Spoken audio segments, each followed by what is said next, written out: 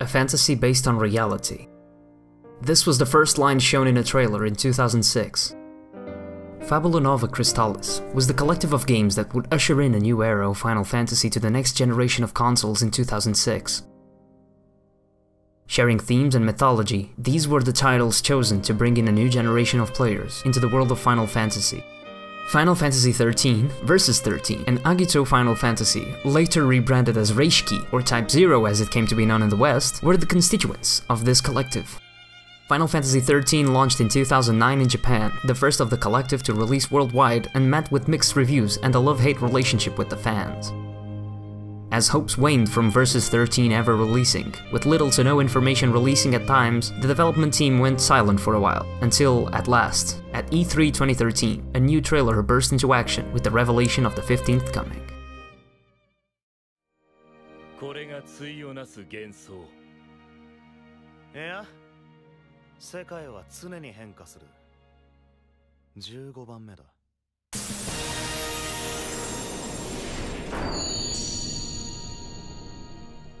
People were hyped, but skeptical. Had this been the same game they've seen on previous outings of scanned gameplay footage from other events? Is this a brand new title, or is it just reusing assets from Versus? After much speculation and fear of being just another 13 waiting to happen, the decade's wait is finally over, and Final Fantasy XV has been released to the world, becoming the fastest and best-selling Final Fantasy title ever in its first week.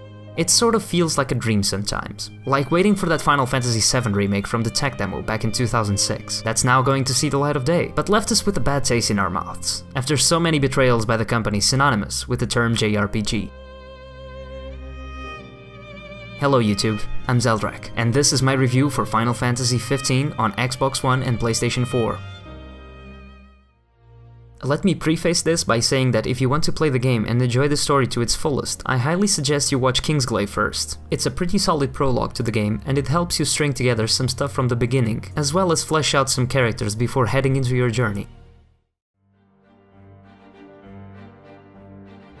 Final Fantasy XV tells the story of Prince Noctis, in his quest to reclaim his throne of the Kingdom of Lucis from the Empire of Niflheim, which has occupied the city of Insomnia after a failed peace negotiation between the two nations.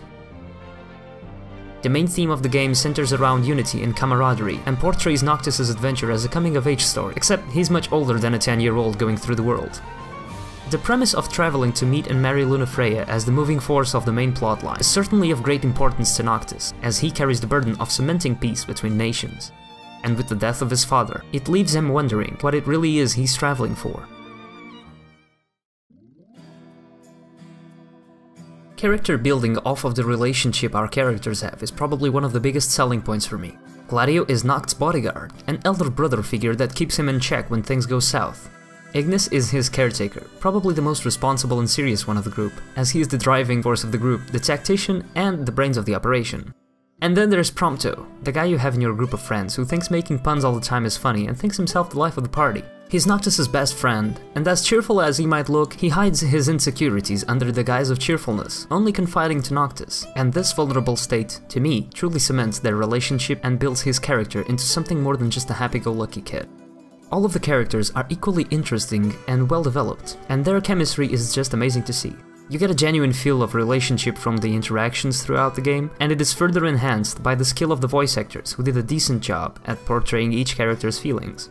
Whether you're camping or walking around in a dungeon, or just cruising in your stylish car, these characters are your connection to this world, and through their eyes you get to experience a breadth of emotions and conflicts that make this a very genuine world they live in. The game is probably the most open-world Final Fantasy in recent memory. The world has a large variety of landscapes you can get immersed in and lose hours just exploring and doing side content. The game is pretty open in content until about the final third of the story, where it will sometimes restrict you from returning to the open world in place of a more linear narrative, though it will never restrict you from going back to the open areas outright, as at many points you can simply opt to return to them. There is only one noticeable point of no return to be found throughout the game, which is right near the end, though I'd recommend playing through the story first before returning to the open world, as some side quests open up after you get to a certain point, and you get to have more optional content to complete afterwards. This is a game you can spend 100 hours easily just doing everything it gives you, from minigames to chocobo races, fishing, photography, cooking, camping, hunting, killing a fucking mountain. This is a world built with love and care by its developers, and it really shows the passion they had with it. Cities are packed with people and the architecture can go from very modern, like Lestalem, to the Venice-inspired labyrinthine streets of Altitia.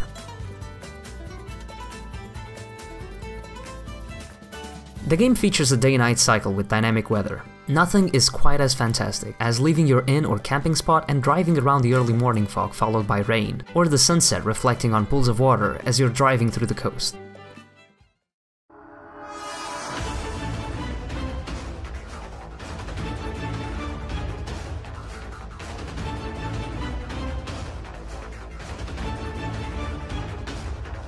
Nighttime in the game is deadly and can be quite a challenge if you're up to the task. This is how the game brings out random encounters. Besides Imperial troops during daytime dropping from ships flying around the land, you get demons during the night, which can be some of the most challenging fights early on. It's not fun returning from a side quest and having to defeat an iron giant 20 levels above you, also accompanied by 6 bombs. You can defeat them, but at the cost of many items and time. In the music department, Yoko Shimomura brings her amazing composition and musical expertise to both the movie and the game, creating a breathtaking orchestral soundtrack with some very impressive songs, only getting a bit cut short in sheer excellence by some of the Outpost and City songs, which are kind of a hit or miss in my opinion. Songs range from simple country instrumentals to piano and string-filled high-intensity orchestral compositions for the battle themes, and make up for some of the best compositions she has ever written. The music doesn't feel out of place in cutscenes, and it helps sell you into the world and immerse you in it. The soft piano compositions during emotional scenes or even some more tense string works for dungeons, giving off the feeling of unease and mysteries to uncover beyond. I am a big fan of Shimomura's work. Of Xenoblade and Kingdom Hearts fame, she delivered some of the best battle theme work so far, rivaling my love for Xenoblade's mechanical rhythm as my all-time favorite theme from her repertoire.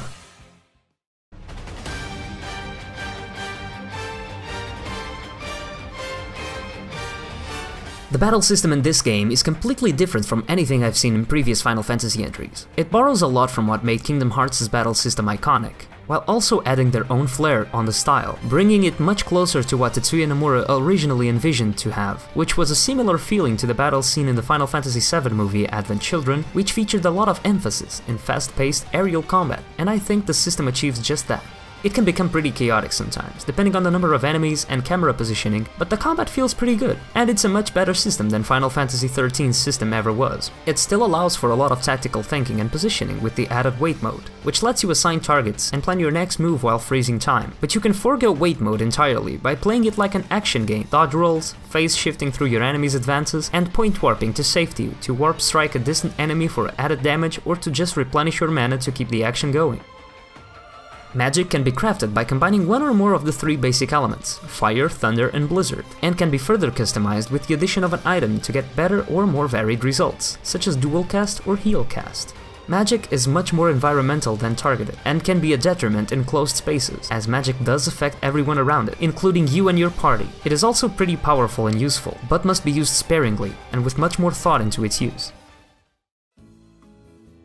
Character progression is done through regular leveling, by gaining experience points through battling and completing side quests, and then can only be spent when sleeping at hotels or camping at the great outdoors.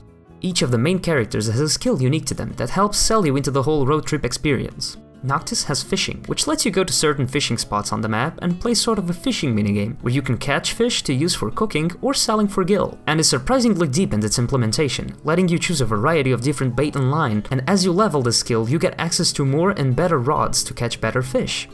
Ignis has cooking, making meals for the party when camping, and learning new recipes when you find new ingredients, or a new combination of them through eating at restaurants and diners scattered around the world. Gladio has survival, which progresses as you go along your daily battling and questing, finding items after a battle has occurred, and each time this skill levels up he has a chance of finding better items. And finally Prompto, who acts as your travel photographer, is probably the least useful but more enjoyable features of the 4, which is to take screenshots of you and your friends in action, or take pictures of plot points or cool scenery around the world. These pictures can then be saved and shared to Facebook and Twitter directly from the game's menu. Equipment is fairly standard. You get your weapons and accessories every character can equip. Each of the main characters can equip up to 3 accessories by the end of the game, and while Noctis can use every weapon type, Gladio, Ignis, and Prompto each can equip 2 different types of weapons. Gladio can equip great swords and shields, Ignis can use daggers and spears, and Prompto uses guns and tools. All of them can also equip magic flasks, if you have crafted any spell beforehand. The game also has Ascension, something similar to the Crystarium or Sphere Grid from previous Final Fantasy games, where you can spend ability points to augment your skills in battle, gain new warp moves, or simply get more stats and accessory slots. Final Fantasy XV exceeds my initial expectations on what the game could be in terms of combat and exploration, and while the story still has some points that could use some more exposition to fully understand the events that unfold in the background, the movie and the promise of future free patches by Square to add to the story gives me a reason to go through it again in the future. Despite this, camera problems in battle and several issues I had with action prompts being on the same button as jumping gave way to many frustrating moments that could be avoided by just switching the action button to something else. I believe the issue might only be found in the Western releases of the game, as usually the circle button, or B, is the default in Japan. Overall, the game is a very thorough and enjoyable experience that stays true to the Final Fantasy name and mythos, while infusing it with new and interesting mechanics and experiences. With that said, I give Final Fantasy XV a diamond medal. It is very fun and an amazing experience, which pulled me in from the first few moments, and I could barely put the controller down each time I played. Despite the minor issues I had with the game, it is the most fun I've had with the Final Fantasy game in years, and we'll come back to it for the future DLC. This has been my review of Final Fantasy XV. If you enjoyed it, please consider leaving a like and perhaps subscribing to the channel. I release a video every Saturday. If you have any thoughts on the game, leave a comment below. This has been Zeldrak, and I'll see you next time.